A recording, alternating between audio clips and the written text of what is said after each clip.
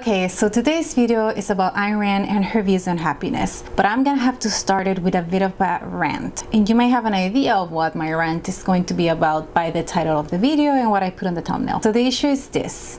I am personally extremely intrigued at how whenever the media talks about Ayn Rand, they only focus on two things.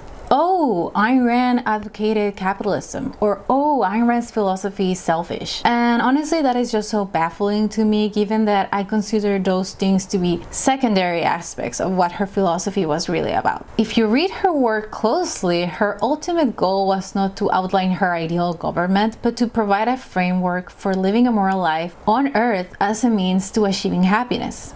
So why is it that almost every time you see an article about Ayn Rand is almost always focused on her politics? I mean, sure, she advocated rational self-interest and she believed in free market capitalism, but those were just the means to an end, and the end is achieving happiness. The ultimate goal of her philosophy was not to teach people how to become perfectly selfish capitalists. No, her philosophy was about the importance of being happy here on Earth. Of course, there is more to her philosophy than just fighting for your happiness, but I do think it's important to clarify that her views on happiness are far more important than her advocacy for capitalism, at least in my opinion. Although, of course, a free market is imperative for individuals to be able to pursue their values and therefore to be more likely to achieve their happiness. But what kind of happiness? What did she mean by happiness? Well, that's what we're going to talk about today. And spoiler alert, her concept of happiness does not include taking advantage of people for your own gain or indulging in every whim without thinking of its repercussions. On the contrary, Rand's concept of happiness respects the rights of others, and it pushes you to obtain actual values that can provide real long-term happiness instead of mindlessly indulging in every passing whim you might have. Does that make sense? Again, I'm not an expert in philosophy or objectivism, but I have spent many years studying Ayn Rand's ideas, so I have a pretty good understanding on the subject. And of course, I have to clarify, because some people might get triggered, that this is just my opinion on the subject. I'm not claiming to be the final authority on deciding what's important and what's not about objectivism, so don't come for me. Anyways, now I'm going to read you a quote by Ayn Rand that summarizes her view on happiness, and then we're going to discuss what it means. Here's a quote. It's a quote from Atlas Shrugged.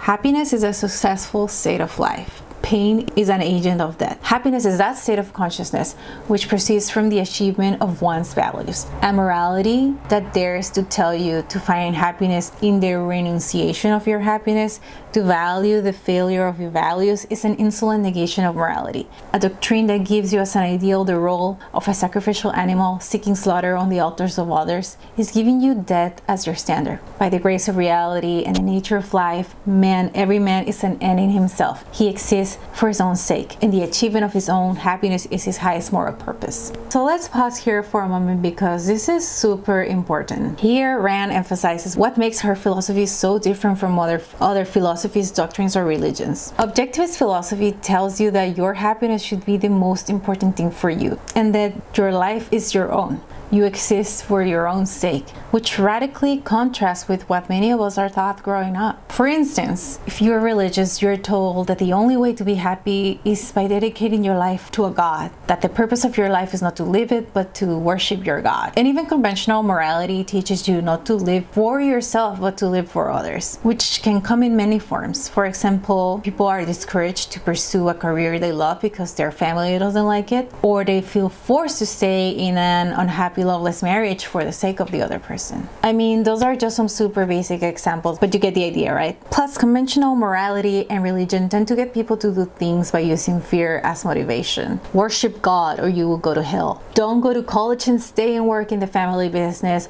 or your family will hate you. Pay taxes or we will throw you in jail. I mean, who wants to live like that? Who wants to do things out of fear? But that's what most of us do all the time.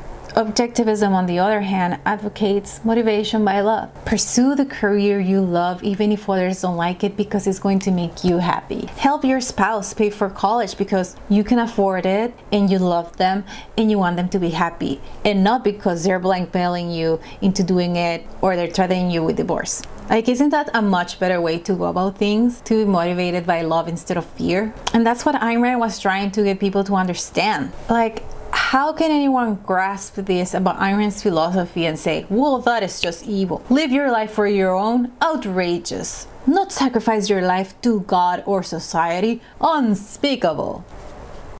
Anyway, let me read you the end of the quote. Here's what it says.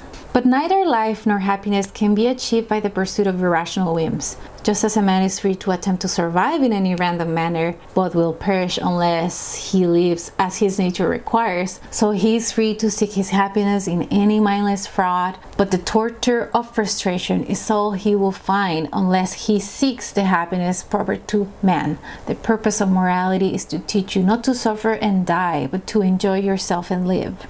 So yeah, as mentioned earlier, what this part of the quote stresses is that real happiness requires work. Happiness is not about indulging in your whims, unfortunately. Anyways, that's just a super basic brief overview of Ayn Rand's views on happiness. Of course, she wrote a lot more on this subject, but I just like to keep things brief, so that's basically it for this video. Also, I'd like to clarify that just because I regard happiness as one of the most important aspects of objectivism, it doesn't mean that there aren't other aspects of the philosophy that are also worthy of your attention. For instance, the objectivist emphasis on reason, reality, metaphysics, and self-esteem. But hopefully this can help you defend Ayn Rand's contribution to philosophy a little bit better whenever anyone tries to dismiss her based on her politics. Remind them that there is so much more that she was about and that her philosophy was about. Anyways, thank you for coming to my TED Talk. I will come back again next week with another video because I have a lot of time in my hands because I quit my job a few weeks ago. So yes, new video next week, subscribe, and thank you for watching.